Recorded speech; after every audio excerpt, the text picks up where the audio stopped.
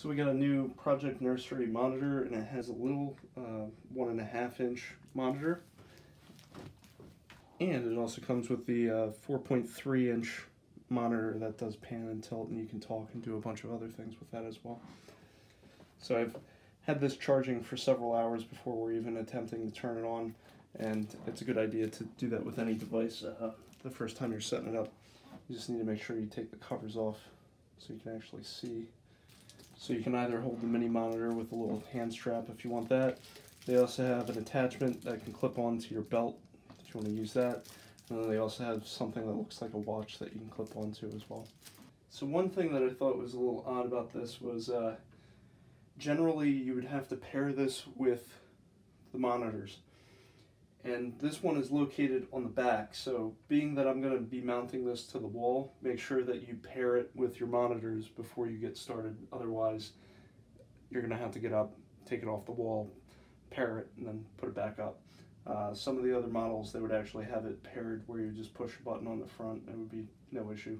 I think they originally designed this to just sit on a shelf or something like that. But there's this little blue LED light here. They do provide you with stickers that if you want to put a cover over that light if that bothers your kid, you can do that as well.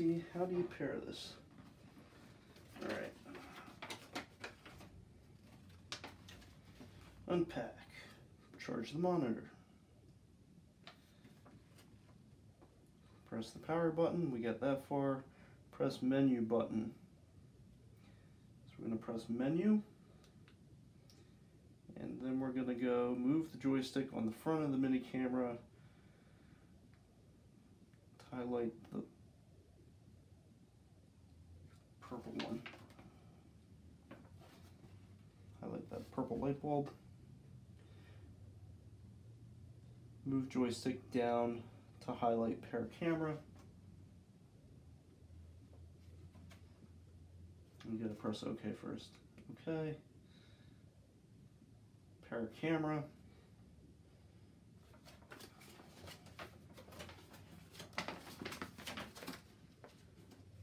Then you have to press OK to select pair camera. Then you have to push the button on the bottom of the monitor. So now we're ready to pair the camera. So now I have to take the monitor and press pair on the bottom of the monitor. Now I get a little green check. So now it works. So I think I might not be able to use both monitors at the same time. We'll see. I'll try to turn this one back on.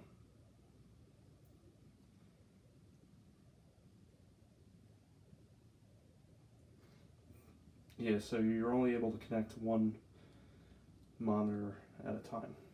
Okay. So the mounting screws I had for the old baby monitor are not going to work just because I have this wire sticking up that I didn't have on the old monitor, so I'm going to have to lower this to make room.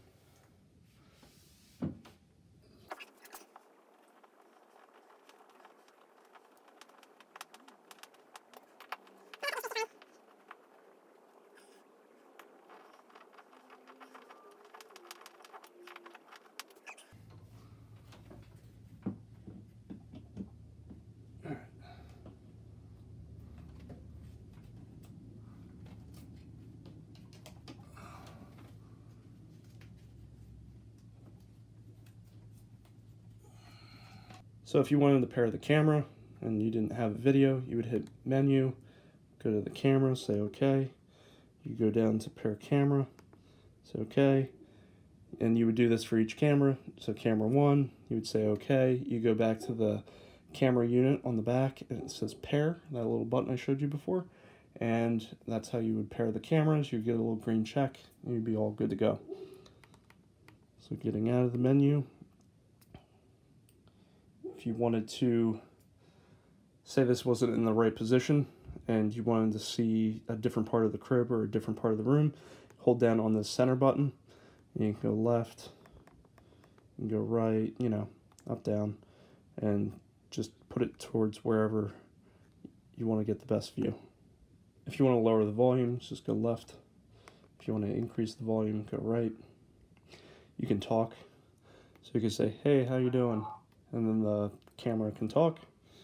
To the menu. You can have motion alerts. If you want, you can play lullabies.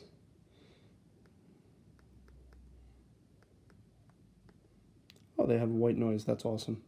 So that's one of the things that we always use to help with our child asleep. That way she doesn't hear every time we walk up and down the steps or make any noise, but now they have it built in, so that's pretty cool.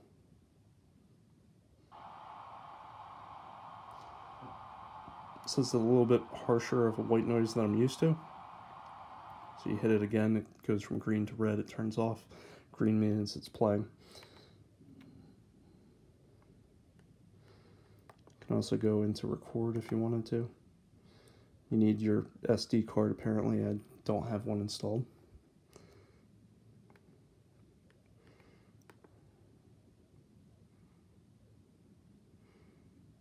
So you can get motion detection and all that. So it's a pretty cool monitor, pretty cool setup. It's a lot better than the one we had a couple of years ago.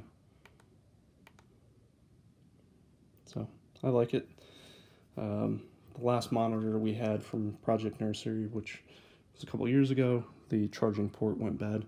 So hopefully the same thing doesn't happen. And at least with this one, you get two monitors, one of the large monitors and one of the small monitors. I was expecting that you would have been able to see both monitors at the same time. So if somebody's downstairs or someone's out back, two people could be watching it, but apparently you can only watch one monitor at a time, so that's something I didn't expect. But overall, I like it, and it seems like a good camera and a good monitor. So, alright, hope that was helpful, and good luck. So whenever you mount a baby monitor, you also want to think about the cords. You don't want the cords to be too close to the kid. They might be able to grab them, they might put the wire in their mouth. If it's too long, they might put it around their neck. So thinking about that, I have 1/2-inch little plastic cable staples, and I'll use those to keep the cable away from the crib. And the other added bonus is this wire looks like it might be putting a little extra tension on that, so you don't want that connection to wear out over time. So by doing this, it'll also help so the camera doesn't break.